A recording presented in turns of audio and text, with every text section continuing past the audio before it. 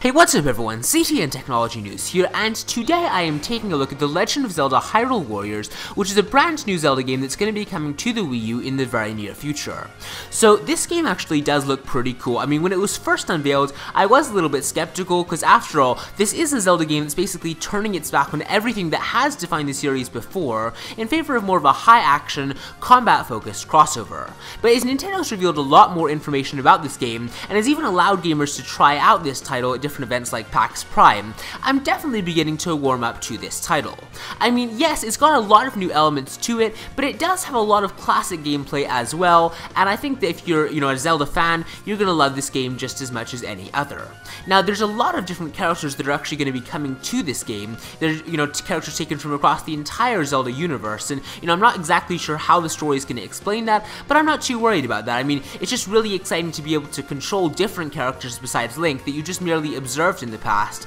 and then actually see how they handle and see what you can do with them. Now, each character has their own unique style, and, you're playing as each character slightly differently, and also, the graphics for each character are also pretty different, so, in some ways, this is a game that has a lot of replay value, because once you get tired of playing with one character, you can easily just switch to another one.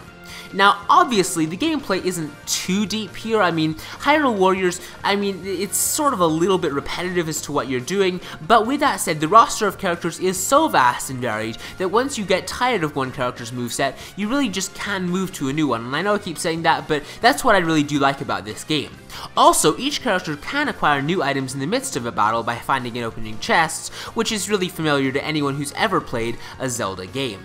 Now that means that other characters, like even Ganondorf or any other character that you're going to be playing as, you can use items like bombs, arrows, and potions in the midst of a battle, which is a pretty unique occurrence. Now, there are a lot of enemies on screen at all times and pretty exaggerated attacks, so, I'm surprised that this game actually doesn't stutter with any sort of lower frame rate. So far, all the demos of this game, it's run very smoothly, and, in some ways, this is a proof that the Wii U is actually a more powerful console than people are giving it credit for. I'm definitely optimistic about this game, and I'll definitely give it a full review when it does release, so let me know what you think of it in the comments below. Please be sure to give this video a thumbs up if you enjoyed it, and I will see you next time.